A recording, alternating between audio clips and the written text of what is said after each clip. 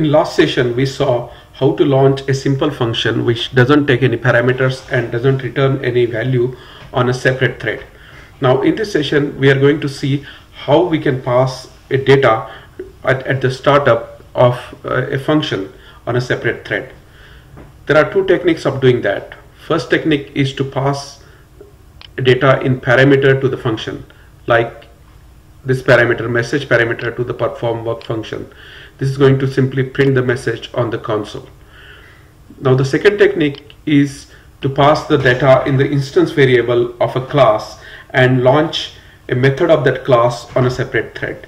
So this is the class myThread. It has one member variable called message and has a member function called perform work, and perform work is going to print the message member variable on the console. There is another function called perform work pool. It has one parameter state which we are not going to use. It's going to do the same thing as done by perform work function. It is going to print the message member variable, but we need this function because the queue user work item call requires the function to have signature to have the parameter in the signature.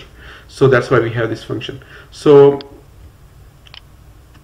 looking at the first way to call to pass parameters to the function on the separate thread is to instantiate parameterized thread start, pass it a reference to the function that takes one parameter, and then call a start on that thread and pass the parameter to the start call.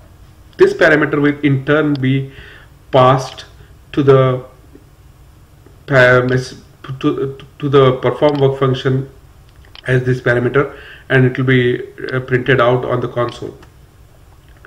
The second block is a variation on the first block, wherein we are not instantiating parameterized thread start, but it is simply being inferred by the compiler, and we are calling start on the same line.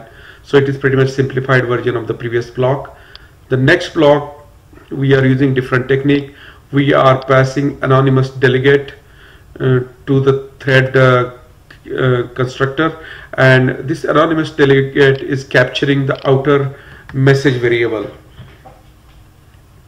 The next example is similar to previous example, except that this one uses lambda expression instead of delegate, and it captures the outer message variable. So we can pass whatever we want to pass in this message variable, and it will be captured by the lambda expression. In the next example, we are using different technique.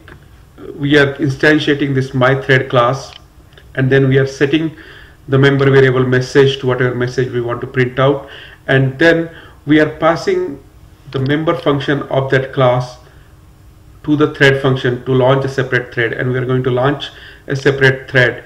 And as we discussed before, this perform work is going to get called, and this perform work is going to use this member variable message and print it out, and this member variable message was set before we called the perform work. It was set here. Now the next technique is using queue user work item call from .NET. You would use this typically in .NET version before 4.0, and you would call queue user work item, pass it the reference to the perform work function, and then you will pass the parameter as a second parameter to this function, and this parameter will go in as a parameter to this function call. In the next block, we are going to pass anonymous delegate to the queue user work item, and this delegate is going to capture the outer message variable. The next example, we are going to pass lambda expression, and it's going to capture the outer message variable.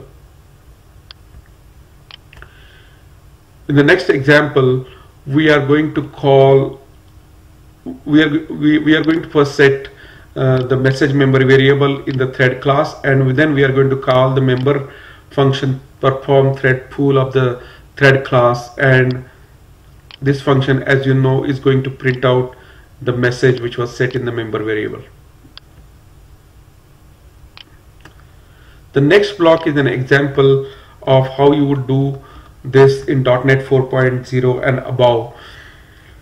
In here we are instantiating task, passing it reference to perform work function, and then we are passing a message as a parameter to the task constructor, and then we are launching that thread. In the next block we are passing that message parameter to the start new call on the factory of the task class. In the next block we are again using the anonymous delegate technique, wherein we are capturing the outer message variable. In the next block we are using the lambda expression technique to capture outer message variable. And in the last block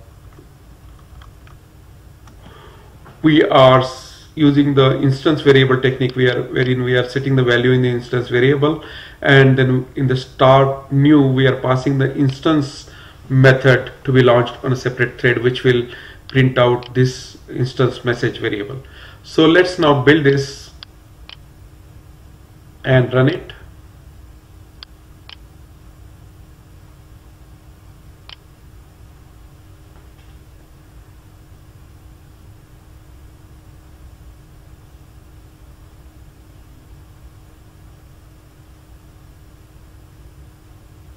And you will see that all the threads ran and all the messages printed exactly as we expected.